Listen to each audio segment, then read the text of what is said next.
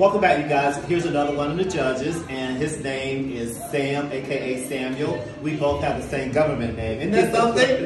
Yeah, that is something. When you said your name was Sam, I was like, he's got to be Samuel. That's the perfect name. It really is. Samuel was good in the Bible. Oh, absolutely. I totally agree. Now tell everybody a little bit about yourself.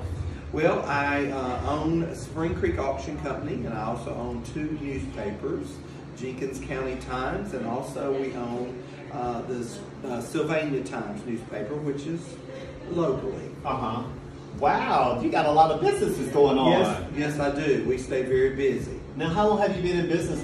How long have you had those businesses? The longest one I've had has probably been about 12 years, which is the auction company. Okay. Before that, we worked with Miss USA pageants, doing choreography and setting up stages and getting judges for the local ones, and then we did choreography for the big Miss USA pageants.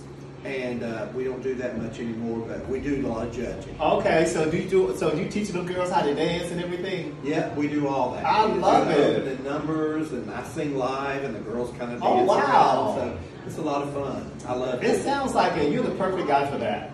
You got the personality. Well, thank you. Appreciate that. Absolutely. Now, people want to get in touch with you. How can they find you? They can look me up at thesylvaniatimes.com, and they can find me also at jenkinscountytimes.com. Either one of those. Okay. Well, awesome. Well, I'm looking forward to working with you today, being a judge here for the pageant and everything. It's going to be a lot of fun. It is going to be a lot of fun. Beautiful girls today. Yeah, it sure is. Well, thank you so much for joining me today. I appreciate that. Hey, you guys, we got to go judge some pageants, and we'll be right back. We'll catch you guys later. Thank you for tuning in. This is Deja Vu. Remember, always be you and always be unique.